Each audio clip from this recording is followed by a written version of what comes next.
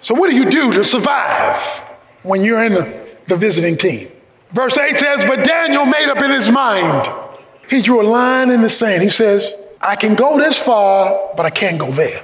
I'll do what I need to do, but once you ask me to give up my God, you have lost your mind. He made up in his mind he would not give away his faith in order to placate his culture. Have you drawn the line in the sand? Is it clear that you've drawn the line in the sand? Have you taught your children, your teenagers, to draw a line in the sand? He made up in his mind. You ain't gonna take my faith now. I'll give you my best. I'll be your best worker. But don't mess with my faith, because it's not for sale.